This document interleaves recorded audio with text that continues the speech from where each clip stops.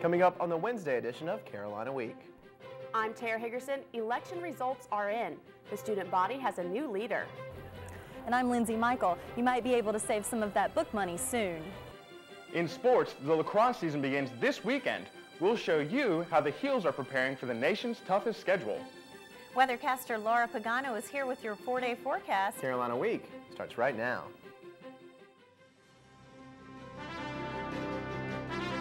From the School of Journalism and Mass Communication at the University of North Carolina at Chapel Hill, this is Carolina Week.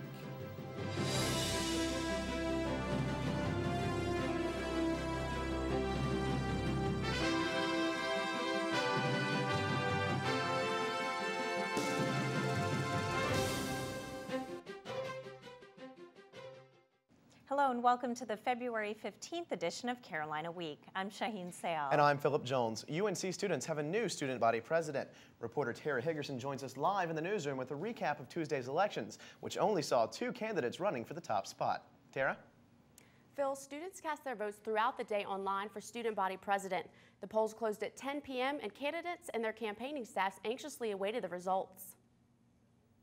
Bernard A. Holloway had 2,362 votes, and James Allred had 3,290. When the Board of Elections announced James Allred as the new student body president, he thought, get ready. We have so many great ideas, and we're ready to go on them. I just want to make sure that I'm ready and that Carolina's ready to see the kind of improvement we've been talking about all year. The race for SBP began in January. It was a race with only 2 contenders, Chapel Hill native James Allred and out-of-stater Bernard Holloway. The results weren't as close as students expected. Allred captured more than 3,000 votes, beating Holloway by nearly 1,000. With red eyes, Holloway received hugs from supporters, but says he wasn't going to cry. It hurt. It was like a shot in the chest, or in the stomach. But, I mean, you know, it was okay. I mean, you got to pick up, keep moving on.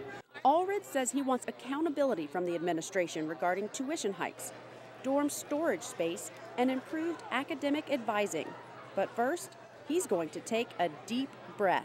I got to spend the next few hours with my staff just relaxing. We've been really high-strung all day and really for the last several weeks, so we're ready to kick back a little bit, let our hair down, and really enjoy the success. Allred will officially take office the first week of April, but he'll already be meeting with current SBP Seth Dearman on Thursday, as well as other campus officials later this weekend in order to get ready for the big challenge.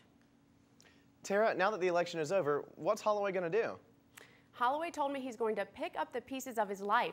He's going to go back to classes, start cleaning his room, and Phil, I bet Allred's probably going to be doing the same thing in addition to catching up on his studies.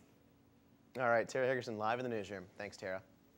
2 candidates for senior class president and their running mates have 1 more week of campaigning left. Douglas Weiss, Jewel McDonald had 569 votes. Meg Peterson and Eric Schmidt had 589 votes. Juniors Meg Peterson and Doug Weiss are headed for a runoff election. Peterson earned more than 20 votes, more than Weiss, but that wasn't enough to win a simple majority. That's because Jonathan Friedman and running mate Barry Turner earned about 330 votes. Now Peterson and Weiss have 1 more week to win over the juniors. Both say they're happy to be in a runoff. What do you think the next week is going to look like? It's going to be crazy. Yeah, it's going to be really crazy. Just trying to remind everyone to vote again on Tuesday. Yeah. That'll be the most important part. We're just really excited that we got to this next step. I mean, I'm really glad that students kind of connected with our platform. We just got to make up 20 votes, and I really feel like that's something we can do. You can vote on Student Central next Tuesday in the runoff election. The results are also in for Residence Hall Association and Student Congress. William Thompson will be the new president of the RHA. He won easily, running unopposed. His first official duty will be to fill his executive board. Voters elected members of Student Congress in 9 districts. The new Congress will feature 30 new members. 13 members were re-elected, including Speaker Luke Farley. Counting votes isn't the Board of Elections' only job, but almost no one on campus knows what those duties involve. What does the Board of Elections at UNC do? What does UNC's Board of Elections do? Wow, That's a good question. I have no idea. I have no idea. Nothing. Takes care of elections. Well, she's on the right track, and Carolina Week found a man with all the answers about the BOE, Board Chairman Nicholas Mosley. Mosley says his 8-member board plays a unique role. I guess you could call us the referees. Or the referees and the CEOs. We're the people that make sure that the elections run well. Anything university related that we're required to run the elections on. Mosley says one of the board's toughest jobs is keeping campaign workers away from students who don't want to be bothered. College students are not known for having much presence at the polls. They represent one of the lowest voter turnout groups in national elections. Our own campus elections mirrored that trend. According to the Associated Press, 42% of all eligible 18 to 24-year-olds voted in the 2004 presidential election. Here at UNC, only 6,000 students cast ballots in Tuesday's elections. Senior Madison Perry says it helps everybody when students get involved. You know, the more that your average students want to participate, the more can be done. Like, I think that, you know, one candidate can do a lot, but without the backing of a whole student population, it can't really accomplish very much. Experts continue to debate why college students aren't interested in going to the polls. One issue all the new officers will need to look at is the spiraling cost of textbooks. Lindsay Michael says there's already a move in Student Congress to help battle the big-time book bills. In an effort to bring textbook costs down, UNC Student Congress member Caroline Spencer helped pass a resolution that encourages professors to keep the same edition of a book for at least 3 years before switching to a new one. Not really binding, it just says that they wait 3 years when possible. Student Stores is also joining in the effort to bring costs down.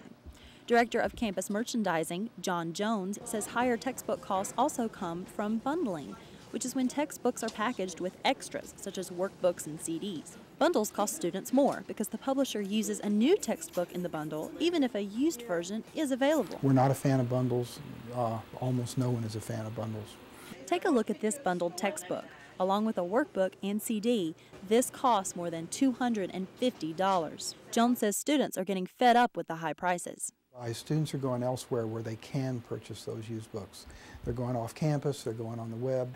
But are the bundles even needed? Spencer says they not only add extra cost, they add extra materials like these that students don't even use. The little grammar book we all have for English 11 and 12 came with a CD. I've had numerous books that come with CDs and I've never used them. Spencer says with the help of faculty, textbook prices can come down and the supply of used textbooks will go up. With more used books on the shelves and more money in their pockets, students will have extra change to spend on that much-needed cup of caffeine at exam time. In Chapel Hill, I'm Lindsay Michael, Carolina Week. UNC System President Erskine Bowles is also backing a set of recommendations aimed at reducing textbook prices. It seems like book prices always put financial stress on students. And Shaheen, a new survey shows for some of them that the money that they pour into books could soon be paying off. The survey shows that college seniors in most majors are looking at an increase in starting salary offers, but starting salary is different according to the degree. While engineering majors still get top offers, accounting or economical and financial degrees follow close behind. The lowest paid starting salaries go to liberal arts majors, but even those salaries are up compared to last year. A new version of the graduate record exam will create a little more work for students planning to take the test next fall. Students already put in a lot of hours in the library to prepare for the GRE. Proposed changes for the exam will go into effect in October 2007. The new test will be longer and more expensive, making it more challenging for students to get the score they need for graduate school. Senior Heather Muller took the GRE this past fall. She says students should try to take it before it changes. When they change it, I'm sure there's going to be a few things that they're not sure about, and so I'd rather not be the first people who go through that new experience until they work out every problem. The new exam will last 4 hours instead of 2.5, and the testing fee will also increase. 2007 could be a busy and fulfilling year for some UNC students. They could be spending 3 intense weeks studying astronomy in Chile or studying the life cycle of a fruit fly. It's part of the Maymester program set to start next year. The courses will offer hands-on experiences in small classroom environments. Administrators are aiming to improve students' research and international experiences. Phil, who says soap operas are only for women? Coming up on Carolina Week, a look at a locally produced soap that's for both sexes and that crosses cultural lines as well.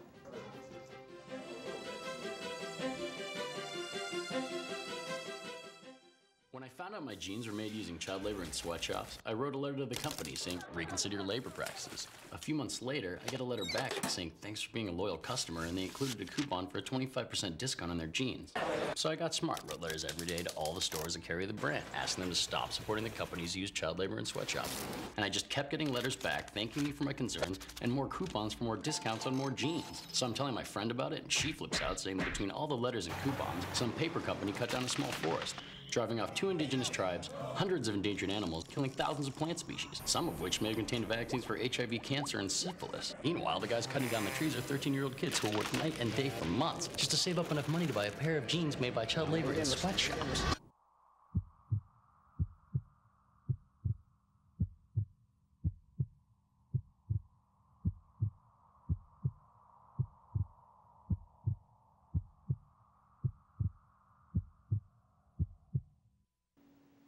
The push for extra safety measures for pedestrians continues in Chapel Hill. This is a town where people walk and bike and jog. The widow of one of the victims killed in recent accidents, Dr. Maida Galinsky, and others have petitioned the Chapel Hill Town Council to do more to keep us all safe. Council member Sally Green presented the petitions. Green says the town has to do a better job working with the state to make Chapel Hill a safe community in which to walk or bike. Certainly it needs money. The state has money. We can find money. It's not easy, but these solutions can be found. One of the main problems is that many intersections are not controlled by the town of Chapel Hill, but by the State Department of Transportation. Spam mail has bombarded millions of inboxes in the past few years, but now AOL and Yahoo are asking companies to pay at least 1/4 cent per email as a way to eliminate spam. This new strategy will create a preferred class of email that will separate the junk mail from the legitimate mail. However, if a company doesn't pay that price, its emails could automatically be filtered out. AOL user Jean Manning says she'll switch to another email service if the plan goes through. AOL is going to profit, but it's going to be at the expense of its customers. And I'm an AOL customer, and this infuriates me. I don't want the company choosing what email I receive. I should be able to choose what email I receive. The Senate Commerce Committee will also review a net neutrality bill, because the plan might threaten the openness of the internet. Well, Phil, the election wasn't the only thing on people's minds Tuesday. That's right, Shaheen. Valentine's Day had several men concentrating on last-minute shopping.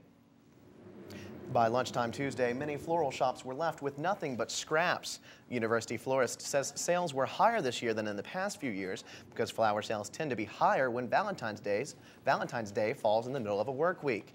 Tuesday was also a big holiday for restaurants. Top of the Hill had room for only 3 walk-ins during dinner.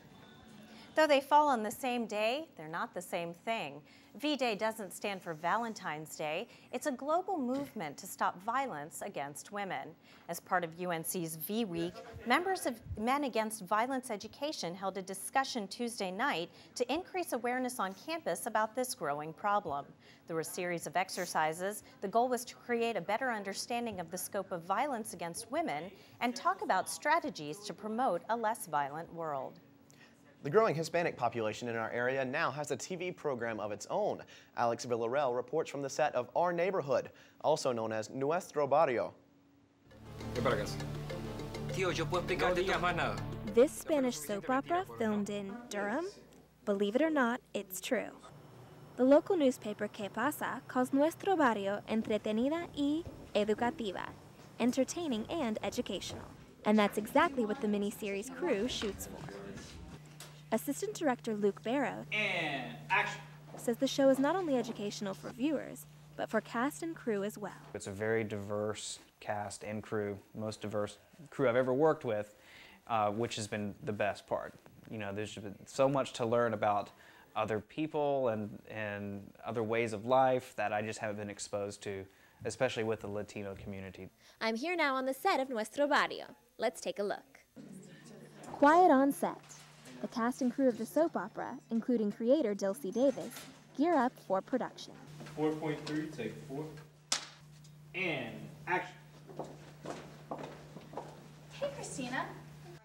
Mexican actor Alonso Rodriguez plays Ramon Diaz on the show. Así que te fuiste a comprar un auto. Rodriguez says he knows firsthand the importance of Nuestro Barrio's lessons for Latinos. It's important that people know these things. That for some of us, now, are very basic. But I remember when I arrived here, I didn't know anything about how to set up a bank account, about what I needed to do, and if I should carry my cash with me all the time or keep it at home. If you'd like to watch but you don't speak Spanish, don't worry. The show has English subtitles. Tune in to WB22, Channel 10 with Time Warner Cable, Saturdays at 1 p.m. In Durham, Nuestro Barrio. I'm Alex Villarreal, Carolina Week. Yeah, that was good. Moving on. Okay. Next one. Nuestro Barrio tapes in Durham, and the producers are often in need of extras. Warmer temperatures could soon save natural gas users a little green. PSNC Energy recently asked state regulators to lower natural gas rates as a result of the warm winter weather. If the North Carolina Utilities Commission approves the rate reduction, gas bills will match what customers paid in the early fall of last year. The typical household would see a $5 monthly reduction. And after the about 2-week snap of cold weather that we've seen here lately, I'm certainly glad that Wednesday brought us some warm weather. That's right. And weathercaster Laura Pagano joins us now. Laura, the only thing about this warm weather is that I bought a new jacket, and I was hoping that I could wear it today, but temperatures felt like spring outside. It sure did, and well, I don't know, maybe you'll get to wear that jacket sometime soon. This week started off chilly, but temperatures are slowly climbing up. Some people are already wearing their springtime gear, but there'll be a need to put those clothes away again.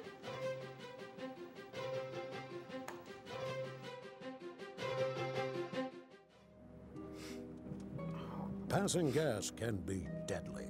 Whoa, oh, something's funky. Passing gas releases a plume of toxic vapors. Oh, honey, not in the car. Like ammonia and hydrogen cyanide. And lethal poisons that can linger even when windows are open. Kids shouldn't be exposed to secondhand smoke. Don't pass gas, take it outside. I heard about this company dumping toxins in local rivers, and I called their executives to say stop. But they were too busy counting profits while the rivers are being destroyed, birds and fish are dying, and the local kids are getting cancer. So I organized a huge protest, and we actually got the company shut down. But now half the town's unemployed, and the kids are twice as sick since they can't get health care, since their parents lost the insurance they had when they worked for the company who dumped all the toxins in the first place.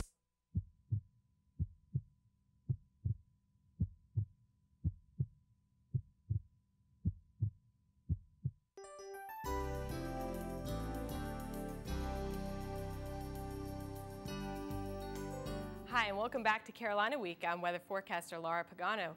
As you may feel outside, it is very warm, but will those temperatures be staying?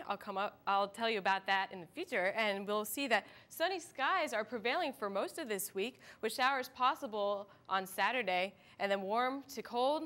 Yes, that is coming. As we look at the satellite image, we can see that we do have an area of convection right in the middle of the country, and out west we also have another area of convection, and this will be sliding on east. But as we can see, the East Coast, beautiful conditions right now, and that will be sticking around until about Saturday. If we zoom into our area, we will be able to see that, again, we have beautiful conditions all the way down to Florida.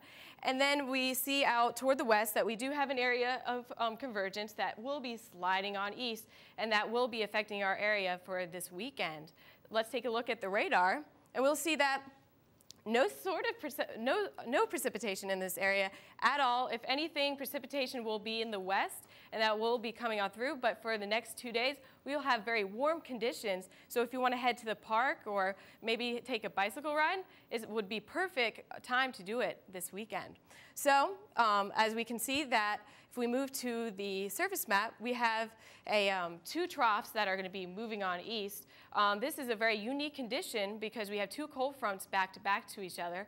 So that means that this weekend we will be getting cooler temperatures, and then into the next week, well, cooler temperatures again. So I would suck in the fact that we have warmer temperatures, and if we look out west, we can, if we look at the 4-day forecast, we will see that Friday and Saturday, beautiful conditions, high around 70, and then Saturday we have showers, and then Sunday that system will be pulling on through, and if you look at the temperatures, 20-degree difference from Friday.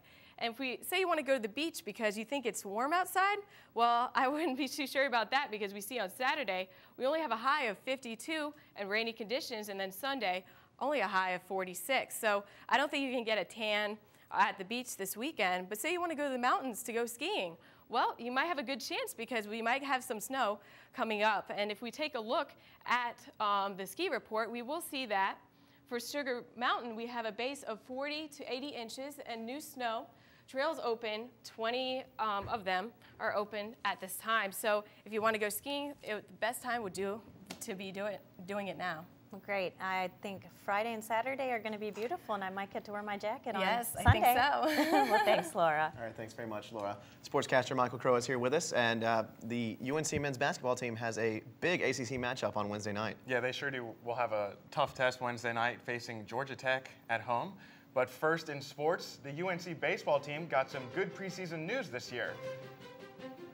Tar Heel pitchers are chasing an award named after one of baseball's all-time greats.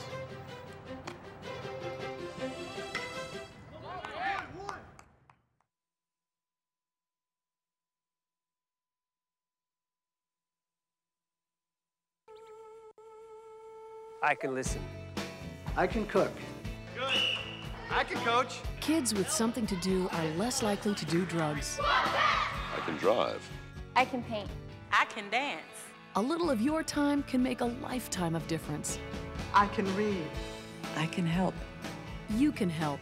Call toll-free 1-877-KIDS-313 to find out about community drug prevention programs. I can keep a kid off drugs.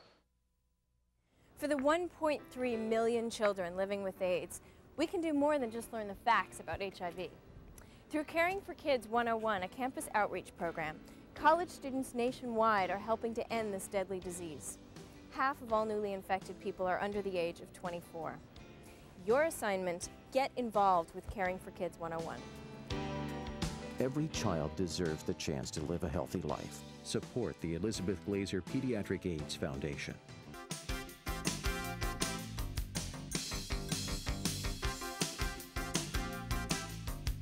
Welcome to Carolina Week Sports. I'm Michael Crow. Let the games begin.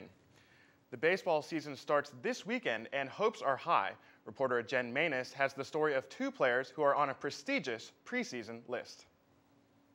Come game time, you can find the baseball team here at Boshamer Stadium, or you can find them here. Tar Heel pitchers Daniel Bard and Andrew Miller scored spots on this year's Roger Clemens Award Watch list. The award goes to the nation's top college pitcher. Miller insists that although the praise is nice, this preseason prize isn't his main focus. None of these really count. It's the end of the year honors that count, and preseason stuff happens all the time and doesn't work out. It's my goal, I guess, to have all of them stick at the end of the year. Coach Mike Fox agrees. He says he's proud of his players, but says they need to earn the praise. They've still got to go out and perform. Talent's, only going to get you words on a piece of paper, but performance is what gets really people talking about it. It's this mentality that also drives Bard. He says he prefers to rely on his teammates for support. They're just your teammates, they're your friends. They're not, any kind of celebrity status or anything. We're just friends. They're all on the same level when you get in the locker room. With preseason accolades under their belts, these Tar Heels must be doing something right. Tar Heel fans just want them to continue that into the season. In Chapel Hill, I'm Jennifer Maness, Carolina Week. Carolina takes on Seton Hall at home this weekend. It will be a tough test right off the bat. Pun intended. Well, hope springs eternal, and the men's lacrosse team hopes the squad will fare better than it did last year. Reporter Whit Walker brings us the story. Listen up, Tar Heel sports fans, because it's time to suit up for another season of the fastest game on 2 feet. This year's Tar Heels men's lacrosse team starts the season rated 14th and 18th in the 2 national preseason polls. We're going to be a very determined team, and we'll be ready week in and week out, and I know that they'll play as hard as they possibly can. The team boasts 2 preseason All-Americans, senior attackman Ryan Blair and senior defenseman Stephen McElduff. Hard work and excitement. It's one thing kind of Carolina Crossman always been good at is getting up and down the field and scoring a lot of goals. The defensive unit looks to flourish with 4 returning players. However, they'll have to lend a forceful hand to a new goalie. Freshman Grant Zimmerman and Taylor Sheehan are currently competing for the spot. Another question will be the young attack unit, featuring freshman Bart Wagner. A little different because, I mean, we're much younger. We lost a lot of guys in a lot of starting spots. Despite the talent, the learning curve for the newbies and vets alike is going to have to be steep, since the Heels have the toughest schedule in the nation. The Tar Heels conference schedule features number 4 Maryland, number 3 Virginia, and cover your ears, top-rated Duke. Ouch. I think the beauty of our squad this year is that all these teams that are ranked ahead of us in the preseason, we're going to play most of them. In Chapel Hill, I'm Whit Walker, Carolina Week. The men's basketball team will be looking for its 16th win Wednesday night against Georgia Tech. A win against the Yellow Jackets will move the Tar Heels into a tie with Boston College for 3rd place in the ACC. The Heels will need to stop Tech's Zam Frederick, who had a career-high 22 points against NC State Sunday. UNC is on a run. They've won 4 of their past 5 games. And let's not forget about softball. They're off to a great start. They're 4-1. Their first home game is this Friday. All right. Thanks very much, Mike. Thanks, Mike. Well, Tar Heels often sing about their love for the special place that we call Carolina. Going to Carolina. This particular Tar Heel has plenty of love to share with others.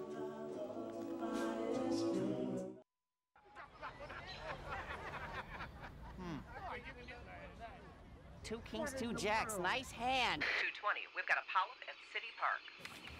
220. We're on it. You never know when a colon polyp is going to show up. Into the diaphragm. Get the polyp early and stop colon cancer before it starts.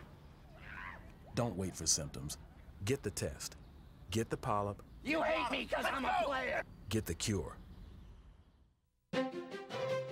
If you have a story idea, contact Carolina Week at 843-8292. You can also visit us online at carolinaweek.org. If you have questions about this program, write Carolina Week at Campus Box 3365, UNCCH, Chapel Hill, North Carolina, 27599. Don't stop cuddling just because it's not Valentine's Day. Research shows that hugs are heart healthy. Whether it's as a group of best friends or maybe with just a study partner in the pit, a simple hug between classes really pays off. UNC researchers found that hugs can lower blood pressure and reduce the risk of heart disease. Even a couple of Carolina Week anchors embraced the idea. The study also showed that hugs resulted in greater reductions in blood pressure for women than for men. Speaking of hugs, Shaheen, how was your Valentine's Day? Well, actually, Phil, I was here with you during the election show, so it was what it was. Well, most people would consider that a blessing, but some rivals were able to unite for a good cause. Reporter Sean Maroney has that story.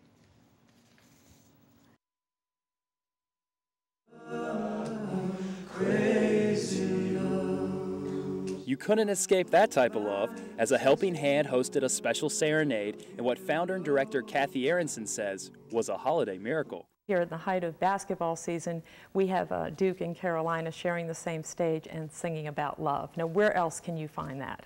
Not in many places, but despite the fact we all have our own favorite shade of blue, red was the color of choice. Longtime friends Dorothy Blythe and Elizabeth Caldwell enjoyed the moment and the mixed company. We go back, I forget you what to do. We're such good friends, it doesn't make any difference. We understand each other. And this understanding spanned across generations for the holiday. There's a lot of talent here this morning and a lot of love in the room. They were excellent. We were happy to share the stage with them. A little friendly competition, I guess doesn't hurt. Going to Carolina. Feeling the love in Chapel Hill, I'm Sean Maroney, Carolina Week. And that's all the time we have for this edition of Carolina Week. Thanks for watching. Have a great night.